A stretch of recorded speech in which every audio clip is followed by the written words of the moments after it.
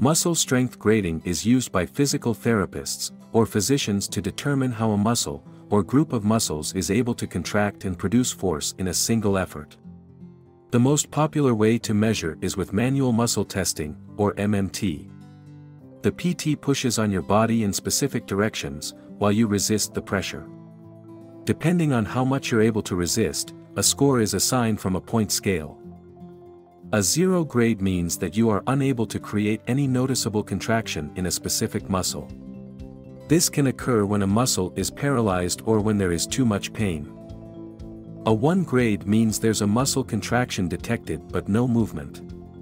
Here, the muscle is not strong enough to lift the particular body part against the weight of gravity.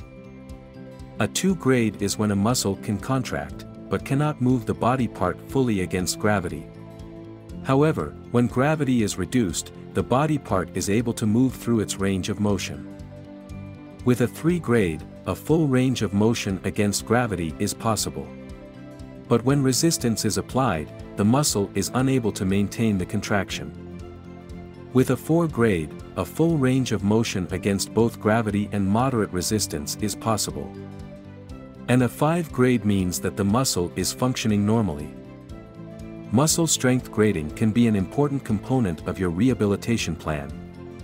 So if you're experiencing pain, muscle weakness, or a limited mobility, start by talking with your healthcare provider, because by getting a proper diagnosis, you are one step closer to an effective treatment plan.